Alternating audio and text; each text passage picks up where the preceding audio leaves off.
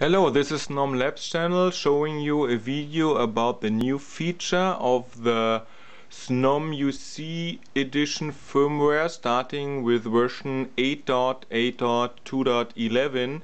It has an enabled multicolor LED support. So that means previous versions only supported two colors, green and red. And with that, starting with that firmware 8.8.2.11, we also have the orange color. So you may check my other video snom edition guide part 3, configuring presence key for contacts. You can assign each of your contacts to one key and it will live update the presence status of your keys. So green means available, red means do not disturb or busy, and orange means away or be right back. So snom also has improved the LED performance to see the more clear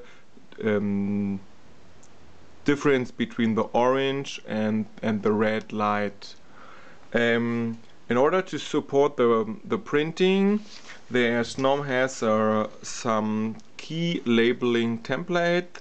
This is available under wiki.snom.com/snom720 or snom760/documentation, and then you can scroll down to the function key label template. So this is a PDF file. You can fill this in the PDF and it will auto adjust the size of the text depending on the length.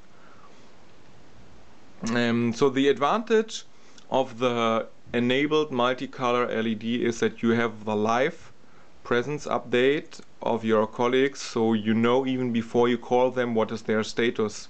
So I will show that with this LED here.